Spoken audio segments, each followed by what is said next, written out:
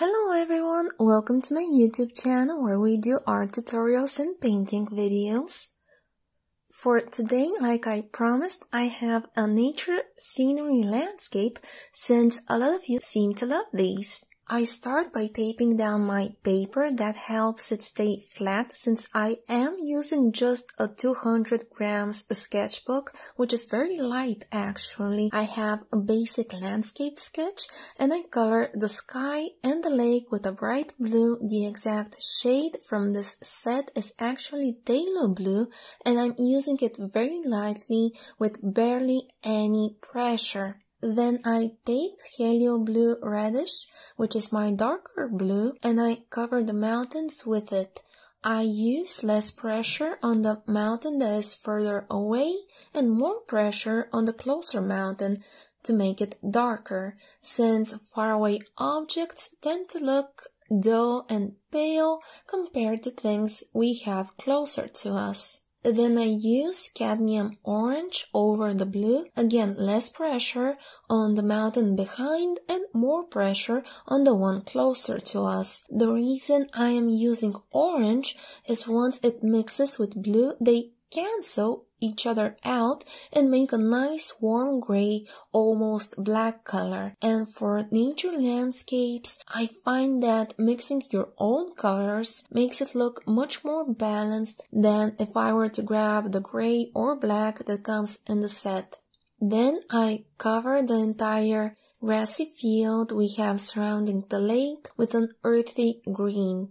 I darken up that little space, that little piece of land under the mountain with more green, aka more pressure on that green pencil and a bit of orange. Again, since orange is made by yellow and red, you mix yellow and red, you get orange, there's red in that, and red is what cancels out green. So that is why you can use it in this case. It's just going to make it look a bit more natural, a bit more dark without giving that black hint if I were to just grab a darker gray or black from my set. Once I have my base colors on paper, I go over with my watercolor brush. You can do this in pretty much any order starting from any subject you have, but I like starting from the sky and the lake.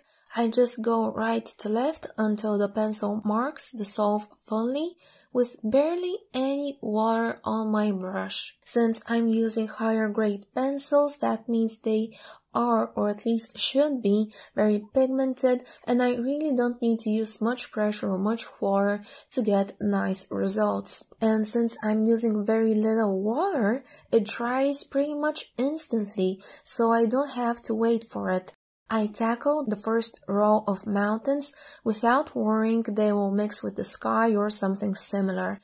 Just go over them with my brush and then I go over the second row. I like to first go over the mountain edge and then blend the insides. Then I blend the field left to right just like I did with the sky. Once dry, I take my green and I color the trees with it.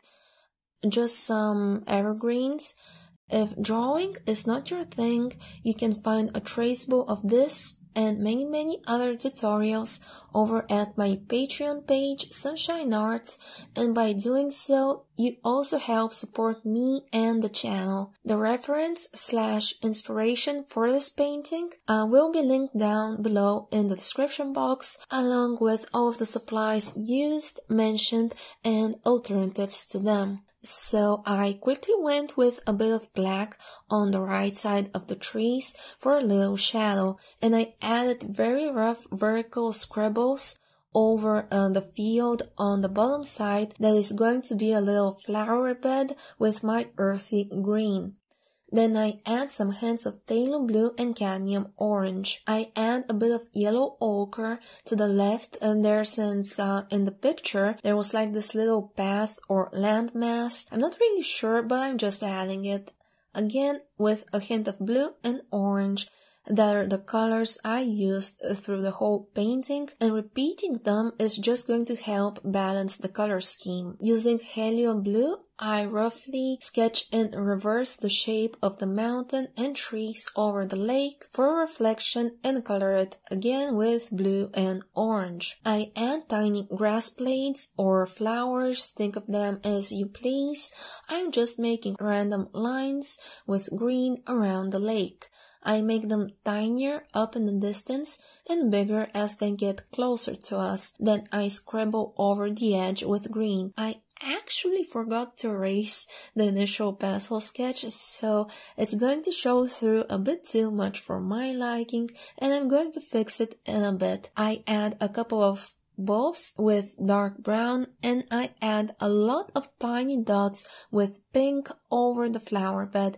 I could have just used magenta from the set, but I wanted to try out this color and I noticed they look very similar in their dry state, so yeah, feel free to use magenta if you're using the same pencil set as me. It's going to look pretty much the same, or whatever pink you have in your set. Then I blend and activate everything in this second layer.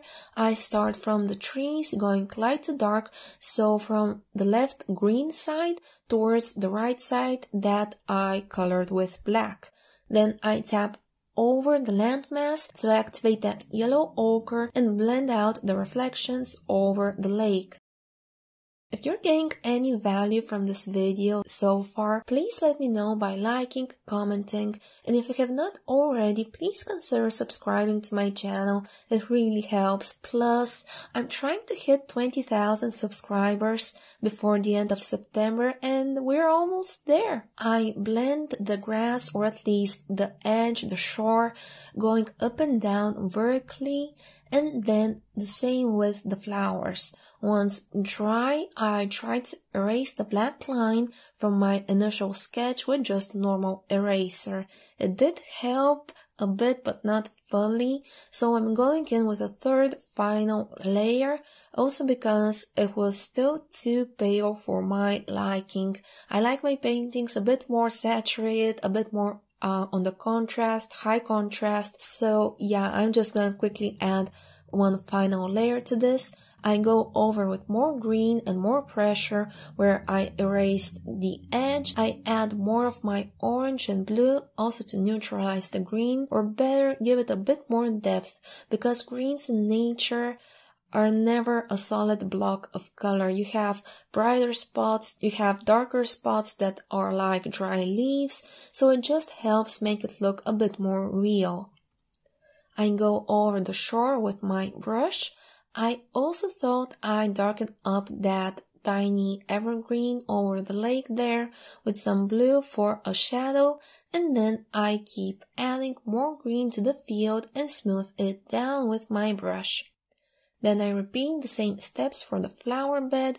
I add more green in a vertical motion, like I'm just going up and down, so to mimic the flower stems and grass that grows upwards.